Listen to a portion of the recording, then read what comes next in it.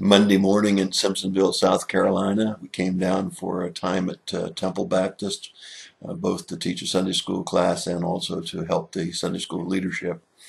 We'll be headed back up to the mountains shortly. I recently read an interesting article that said help wanted, pointer needed. And here's exactly what the job description reads. Wanted, young man to serve in a position reporting directly to the king. No pay, no housing, locust and wild honey available for food but not provided. Applicant must be willing to work long hours, face fierce opposition and grave dangers. If successful in meeting these stringent requirements, applicant service will soon draw large crowds, point to someone else, step aside, and die by the chopping off of his head.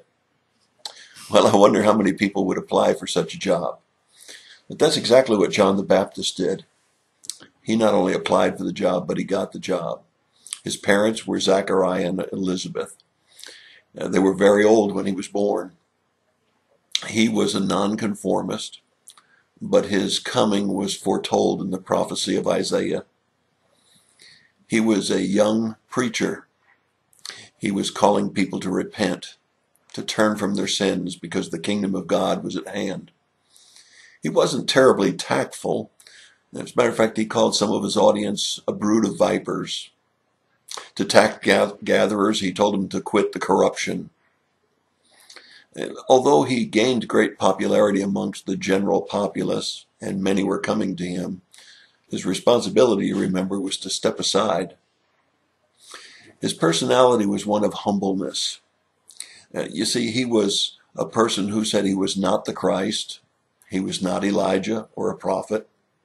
As a matter of fact, if you were to paraphrase today what John the Baptist said about himself, is he would say, I'm a nobody. I'm just a voice crying in the wilderness to make straight the way of the Lord. He says, I'm not even worthy of the unbuckling of his sandals. That's how humble John was. He was persecuted, not because he was sinful, but because he called sin, sin, and he didn't care about being politically correct. So much so that Herodias so hated him because he called sin, sin, that she had him beheaded. Personality, humble, preacher who called it like it was,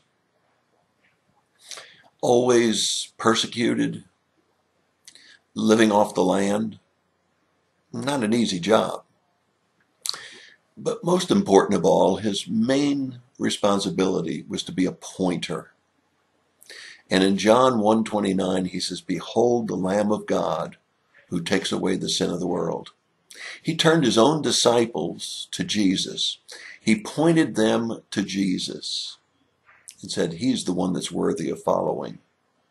I'm just a voice crying in the wilderness.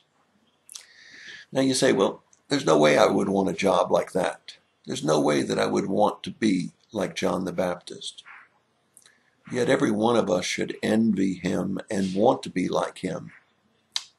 You see, when Jesus spoke of John the Baptist in Matthew chapter 11, verse 11, he said, no one born of woman is greater than John the Baptist.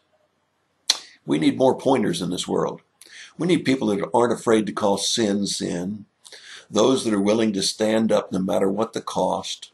Those that will call people to repentance so that their life might become abundant lives in Christ. Those that are willing to be humble, not haughty. Not pointing to themselves and growing in popularity themselves, but pointing people to Jesus. That's your thought for the day. God bless you. Have a great day.